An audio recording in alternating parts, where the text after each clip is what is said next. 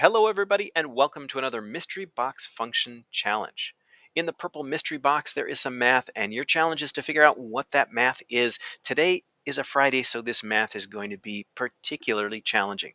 If you'd like to try it out, use the link in the description, and when you have an answer or a guess, come on back and see if we get the same thing.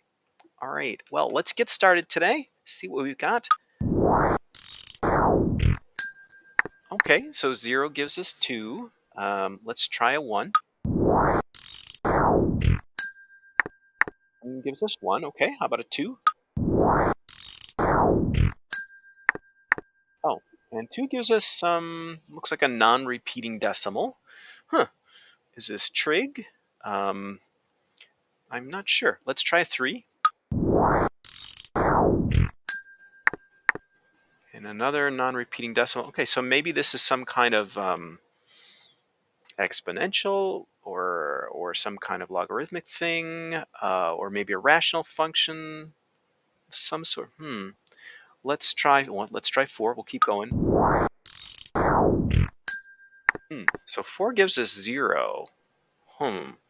Let's try 5.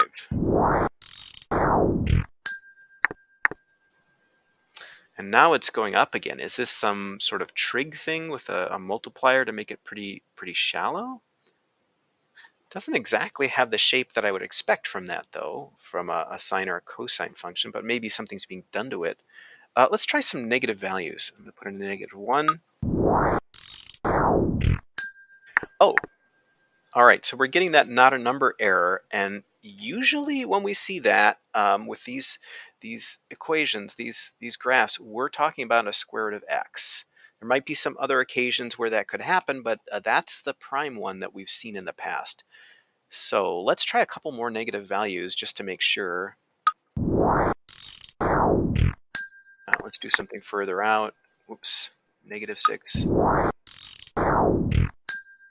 Okay, so negative values are just off the table. Let's keep going to the right then. So we're at 5. Let's do 6.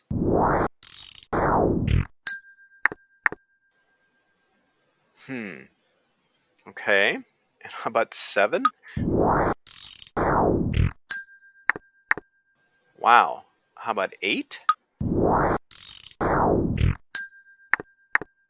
Goodness gracious, what is going on here?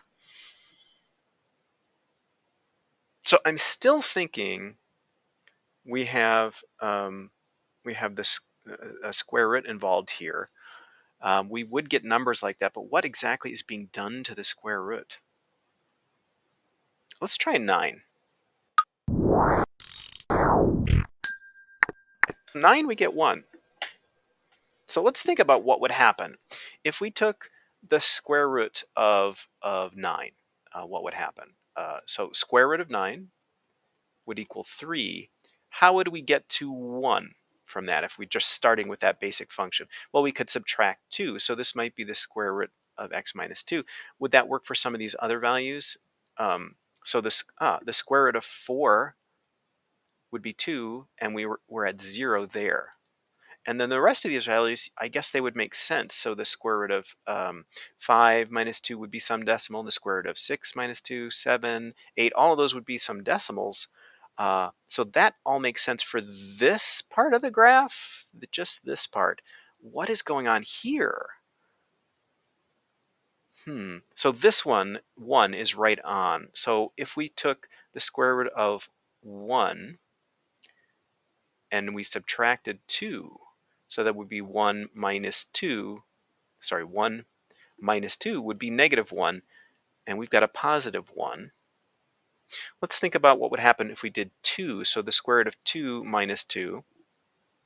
So that would be 1.41 whatever, and then you'd subtract 2 from it, and you'd get a -1 point something. Or sorry, a negative point, around 0.6, negative around 0.6. And we've got the positive around 0.6. So it looks like something different is happening on either side of this point where it hits 0. I think we are subtracting 2. It makes sense. But we're getting positive values here. well, we're getting positive values everywhere. So maybe there's an absolute value involved in this as well. Okay. So I think this portion is right, the square root of x minus 2. What if we put an absolute value around that whole thing? Because then only positive values could come out. Even when this is less than 2, it would take that portion where this square root of x is less than 2, so you'd get a negative number, and just flip it up to the positive value. I think that's what's happening. So when you put in a 0 here, the square root of 0 is 0 minus 2, then take the absolute value of that, you get a positive 2, and that's exactly what we got here. Okay, I think we have it. I think our function is f of x equals the absolute value of the square root of x and then a minus 2. Wow. Okay, so let's just go ahead and see. I think we've looked at enough points. I'm confident about this. I mean, we could try one more, but the interesting ones are in here. The rest of these are going to correspond to the square root of x minus 2. Well, let's put in let's say a 16. What would we get if we get a 16? So the square root of 16 would be 4 minus 2 is 2, and the absolute value of that is still 2. So put in a 16. And there's 2. So that part seems to be right. Is there any other negative value that would be, well, there aren't any other negative values that would come out right on the dot. So I think we've looked at enough of these points in here. I'm going to reveal. There it is. So it's the absolute value of the square root of x minus 2, and we can graph that. Isn't that a funny looking graph? So, what the absolute value does is it takes it where it would be negative and flips it upside down. So it's like you get the mirror image here. So this should go like that down to meet there if that absolute value wasn't there. Curious. Well, how did that go? I think that was super hard. Did you think square root? Did you think absolute value? Let me know. Thanks, everybody.